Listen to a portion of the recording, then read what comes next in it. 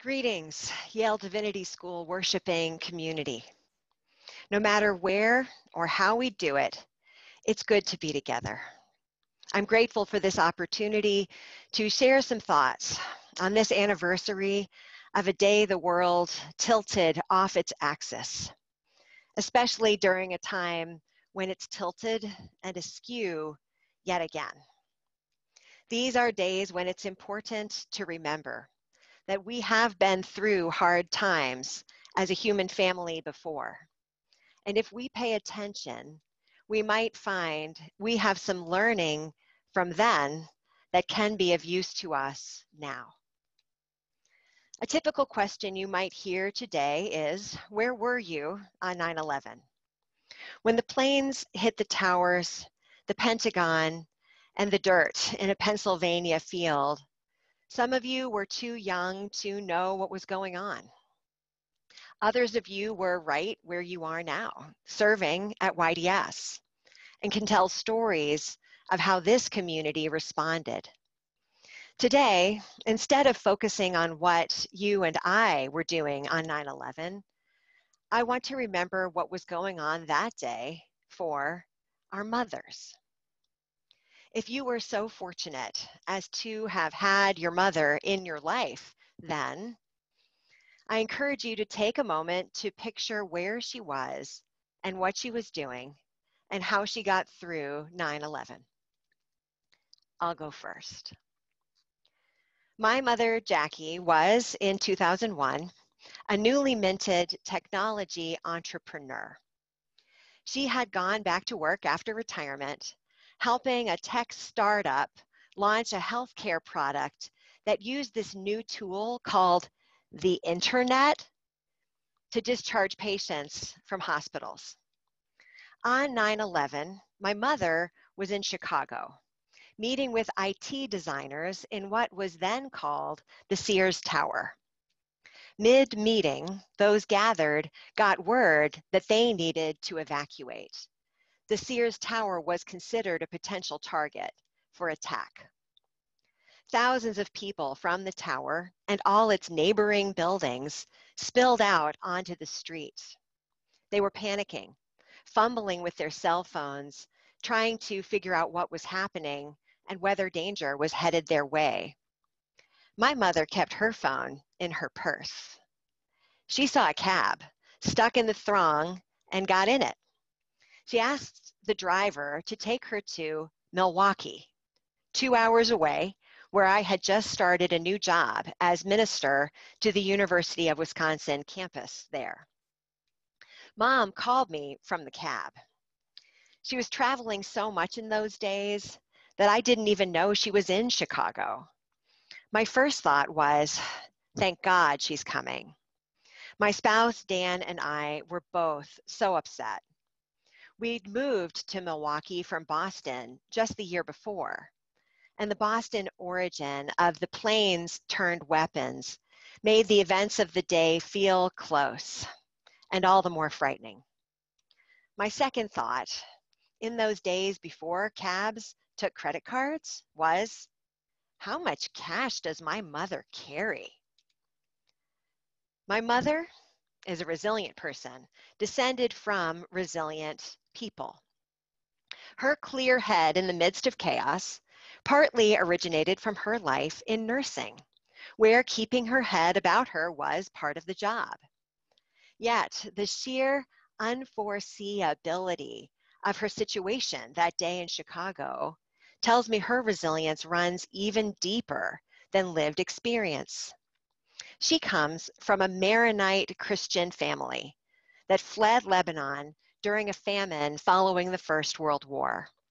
Scientists, specifically epigeneticists, tell us that experience, particularly trauma, changes our DNA in ways we can pass along to our offspring. From that point of view, one might say that strategic fleeing was programmed into my mother's DNA. The amount of cash she had on her person, I still don't know how much or where she kept it, was a tactic my mother might have learned as a small child during the Second World War. She keeps a wartime food ration book in her cedar chest. Or maybe she learned that habit from her father, Smokey Joe Joseph, pillar of the shadow economy community of Niagara Falls, New York. The first thing I learned as a kindergartner about my jiddu, who died before I was born, was that mob boss Joe Bananas attended his funeral. Or maybe her shrewdness goes back even further, inherited from my mother's ancestors, who ascended Mount Meron at the advent of the Ottoman Empire and stayed there for 500 years, forming its brand of Christianity in isolation, where the Mass is still said in Aramaic, and where a unique communal structure and culture emerged and matured. When your DNA was programmed from a mountain exile, chances are you're not going to trust an ATM card to get you out of a tight spot. My mother stayed with us in Milwaukee for 10 days, as it took that long before airlines were operating and could bring her home to Connecticut. Had she hesitated in Chicago, she would have been stuck there in an anonymous hotel, unable to give and receive comfort to and from her loved ones. I'd like to think I've inherited some of my mother's resilience, as she raised me and her ancestors are now mine. Although I admit, I rarely have more than a couple of ones in my wallet, a habit that drives my mother crazy. I take as the key passage for my message today the first part of the 4th verse of the 145th Psalm, which Marta chanted so beautifully for us. One generation shall laud your work to another. We know little about this or any other psalm's historical context. Compilers classified Psalm 145 as a song of praise. It's one of 10 written in acrostic form, with each line beginning with a different letter in Hebrew, running all the way through the alphabet in order. The style rings today of birthday cards and tributes at going away parties. But make no mistake, this psalm isn't frothy with sentimentality, but tightly constructed, sincere, and beautiful. The Psalms are best understood as a hymnal, a collection of songs from different times and situations that are meaningful most of all because they've been sung by so many for such a long time. This line in Psalm 145, one generation shall laud your work to another, presents to us a double loop. We look back to the Psalms of dozens of generations ago. The psalmist is doing the same thing, looking back even further. The psalmist knows that we stand on the shoulders of those who came before us and teaches us to do the same. Those who came before passed the good news of God's strength and goodness to us so we could learn to trust God in the face of whatever this era throws our way. Therefore, who are we now to lose hope? Well, we're human beings, and losing hope from time to time is either one of our glitches or one of our features. The question is not whether we'll feel emptiness in our lives. It's where we'll find the resources we need for replenishment. Humanity has survived hard times before. Civilizations have suffered and overcome race-based hatred and violence. Pandemics have come and gone.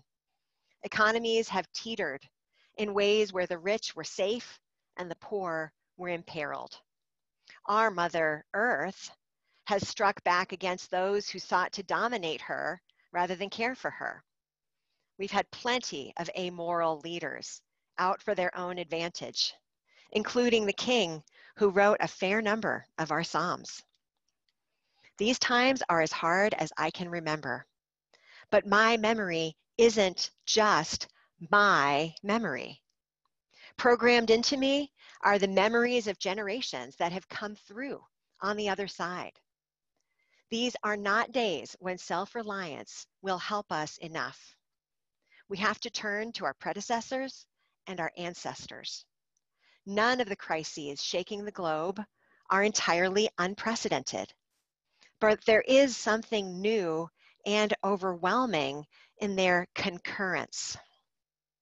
No more saving for a rainy day, the treasure trove of resources we can find in accrued wisdom. It's raining. None of us has prior lived experience to bring to the situation in which we find ourselves. So we look around at how we can rely on one another. Look back to our predecessors and how they survived. And we look inside. For God is in us. God is all around us.